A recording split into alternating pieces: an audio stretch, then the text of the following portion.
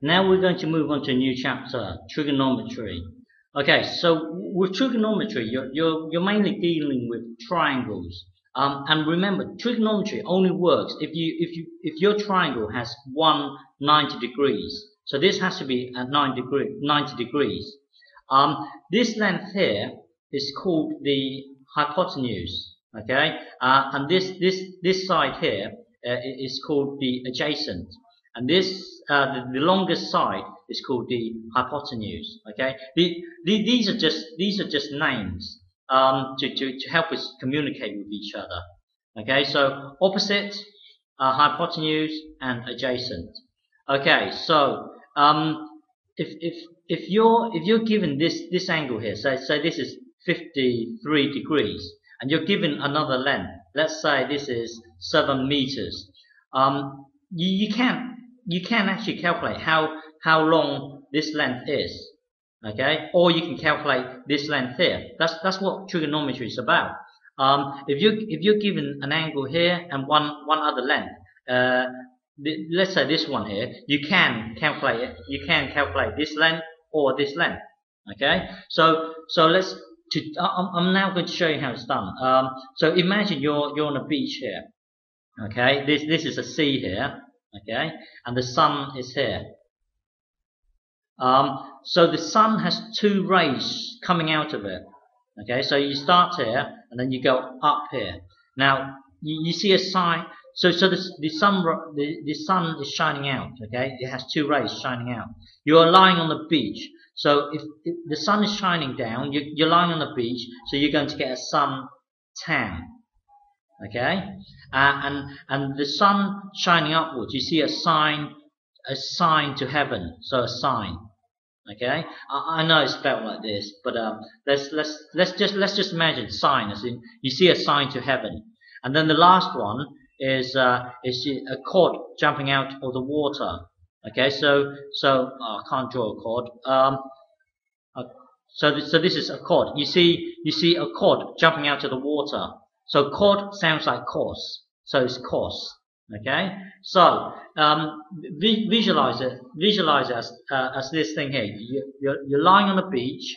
The sun is here.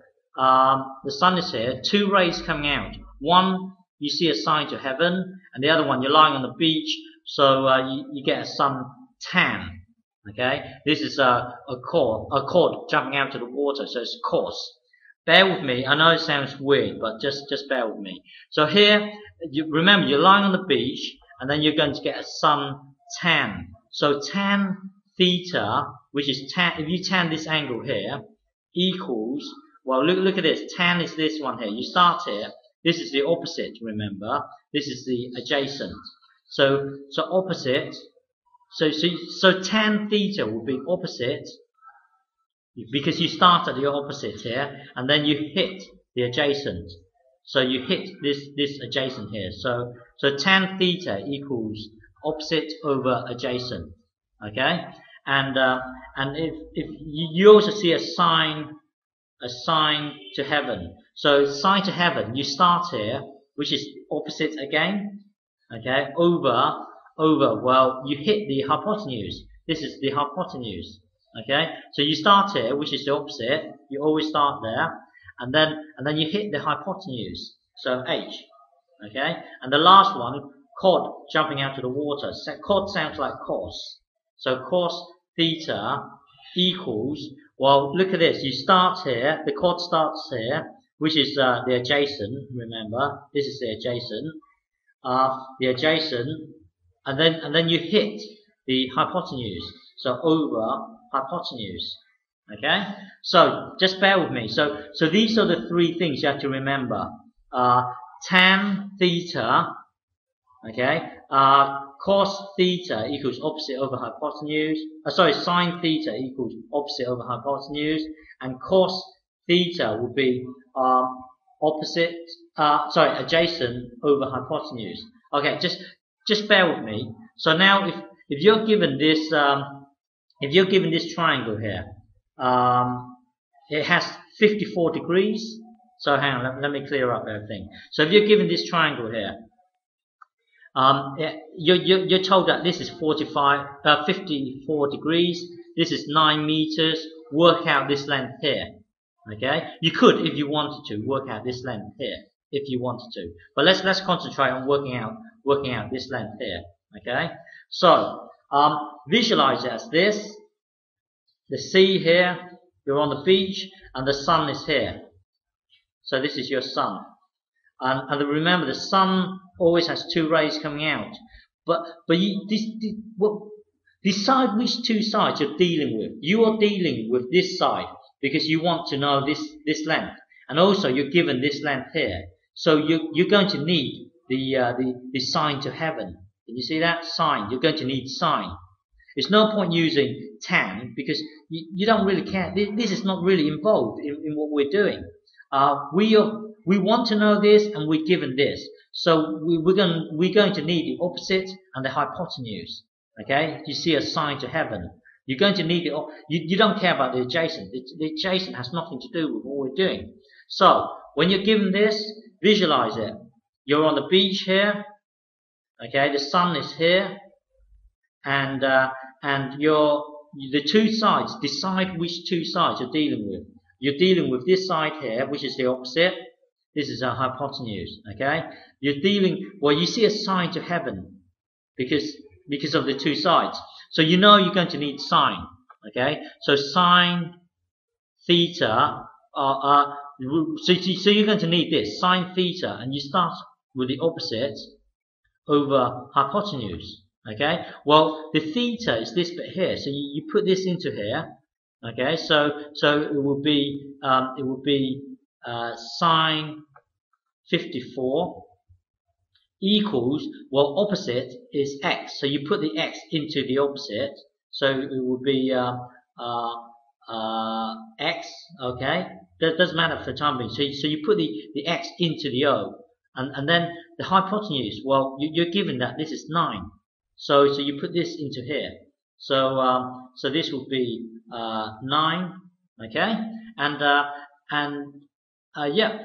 here you want to find out x. So what? Oh, sorry. This is just a number. Just remember that. It's just a number. So to find out x, you times both sides by 9. Okay, you times both sides by 9. So it will be this will be x, and this will be 9 sine 54. Okay, remember this is just a number. So we would jump to a calculator. Okay, we will jump to a calculator. Make sure you're on degrees. So when you're working trigonometry, you have radians or degrees. Select degrees. If you don't understand this, ask your teacher in school. Get the calculator to work in degrees. Okay, so here you've got sine 54. Sine 54 is just a number. So what you do, just punch in 54 and then sine it. Different calculators will work in different ways. So with this calculator, I type in 54. I think with your calculator, you press sine first and then the number 54. But with this calculator that I've got, it's just I will have to punch in 54 first and then sine. Okay, so it's just going to be a number 0.809. Okay, I'm going to push up to 0.81. Okay, so here, hang on, let me start again. So you're given this here. We want to work out x here. So this is just a number. So let's get a calculator out and work out that number. 54 sine. So it would be 0.8 so let me start again. It would be 0.809, but I'm going to push up to 0.81. Okay, so this is 0.81. It's just a number. Okay, so in effect it will be this 9. Remember, two things next to each other means times, so it's really 9 times 0.81. That's what x is. Okay, so hang on, bear with me. So here, so we are going to get 0.81 times 9. So this is my answer from earlier. And then hang on, let me start again. So 54, assign it, okay, so it gives me that, and then I times 9, and then that would be 7.28. So it's going to be 7.28. So x equals 7.28. Okay, so you go back to here. So this length here is 7.28. This length is 7.28. So if you're given a triangle, remember it has to have 90 degrees.